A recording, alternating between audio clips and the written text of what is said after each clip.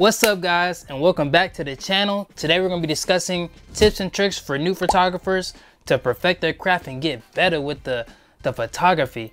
But to get you guys better with some photography stuff, you know, this is for all the guys talking about they trying to get better with the photography, they trying to get better. This is for all the guys who want to have better clients, more people, more income, want to hit 6 figures in 2023. It's for you, and you just getting in photography, it's for you, bro.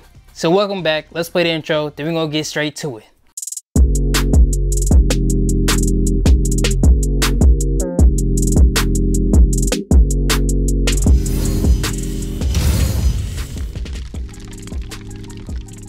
Step 1, you need to practice.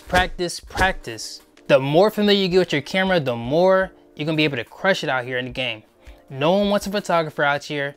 They ain't never touched their camera before. They ain't never had no real situations with their camera. You're gonna be shooting as much as possible, like non-stop, as much as you can. Pick that camera up, go do the chores, go take a picture of your mom, go take a picture of your family, go do something, you feel me? You gotta do some of that thing all the time. The more, the better. And once you get really great with knowing your settings, knowing everything that you need to do, you'll be so much better at anticipating moments, so much better at knowing your settings, at switching stuff around last minute. You're gonna be in some real pressure situations, so you want to be able to adapt very quickly. Step 2, you want to experiment with different styles and subjects. Do not be afraid to try new things, to do more things, to just go out the box and just do something crazy now and again. This will help you create your own style, your own direction, your own thing.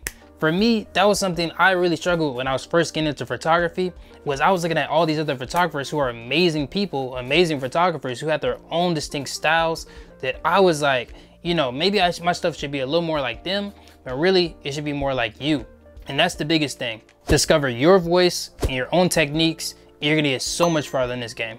Step 3, take a photography class or a workshop. I know y'all gonna kill me with the, you know, that's why I'm here. That's why you're here. You watch educational stuff like this. You wanna watch more of this, you feel me? Shameless plug, I'm gonna be dropping more videos. Check in the description.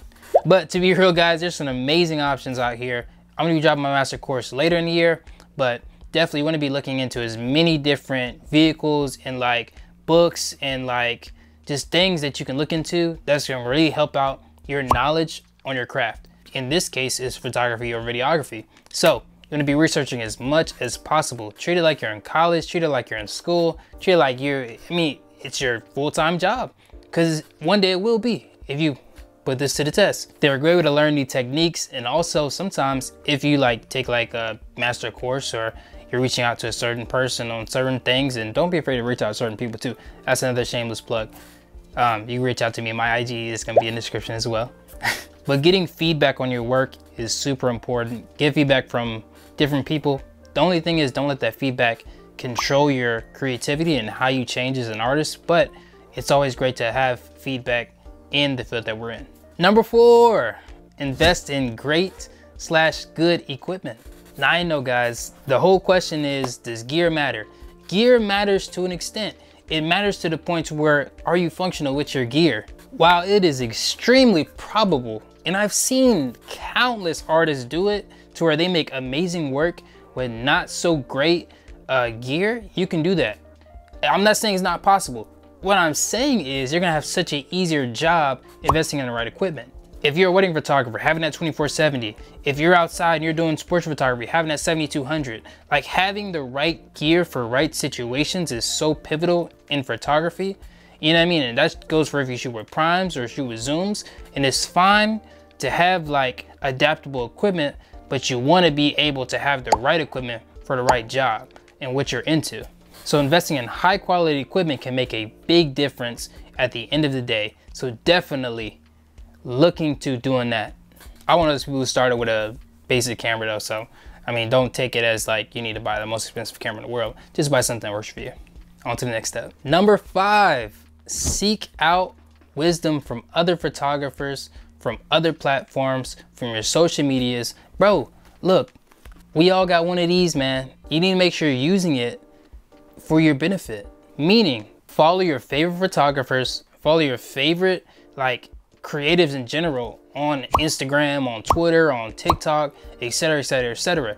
That way you can look at like stuff that's going to give you inspiration every time you log into these social medias. And instead of your social media being bogged down by like foolishness and like stuff that's not going to benefit you at the end of the day, you want it, or drama or TL, or you know, what's Matthew McConaughey doing. You need to be looking into what is going to help you at the end of the day. And for me, my TL is filled with countless other photographers that I love, and that helps me generate better ideas when I sit down at the end of the day, because I can save them, or I can screenshot them, or I can use them as inspiration, or it might just jog my own creativity. I might get this drawing and sketching and create some own photography for myself. So definitely look into that. Another place you can look is also magazines. Magazines are great. I own like hella magazines, so definitely I have like a bunch of them in my office. Definitely that's something you want to look into. You can definitely find some great, crazy inspiration from a lot of different places. So look in a variety of different places and find what works for you. And that not only goes for inspiration, but also for new ideas and techniques as well.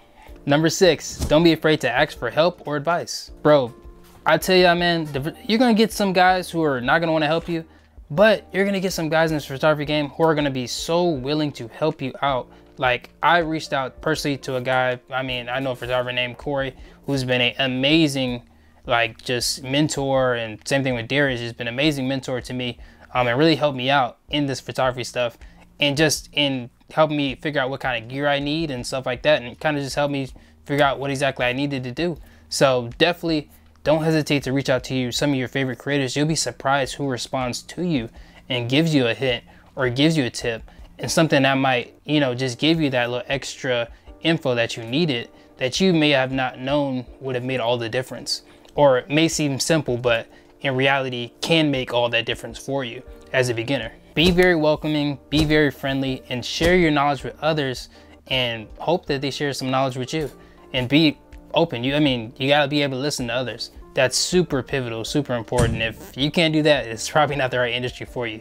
The last step, and the most important step, is persevere and continue to grow, and work at it. Keep learning. Like, photography is not something that happens overnight.